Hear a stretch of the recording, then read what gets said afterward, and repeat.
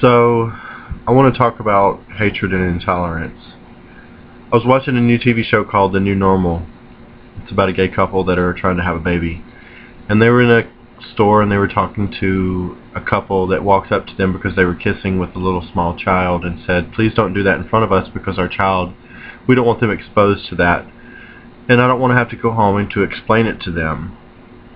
Well, the whole scenario was a setup for the gay guys to feel as if there was something wrong with them, even though at the end of the show there was a little bit of acceptance by someone in the show, a character who is not tolerant of gays.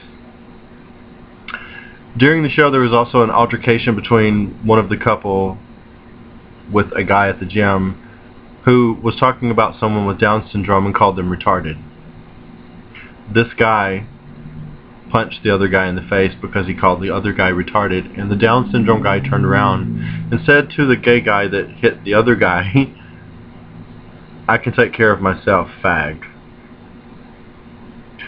Okay, here's the problem. There should not be hatred. There should not be intolerance for anyone that is not like you. We are all different.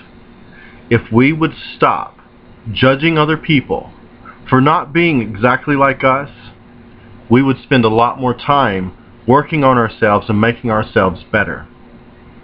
I've spent the entire last year trying, striving, and hoping to be happier than I was last year, because last year on October the 21st I wanted to commit suicide and attempted it.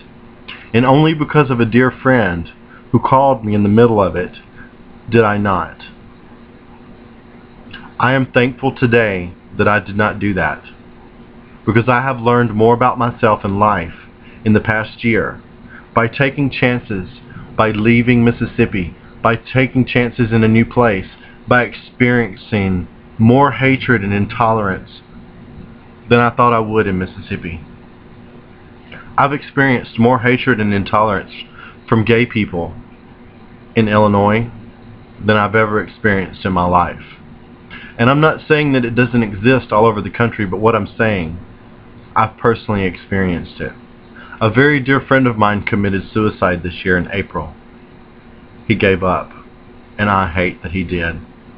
But the one thing that I want to share with you, I will spend the rest of my life fighting, living, having hope and faith, and never giving up. Because life is beautiful. I am beautiful. You are beautiful. God made us beautiful. Whatever and whoever God is to you, you are beautiful. Do not let anyone stop you from what you want in life.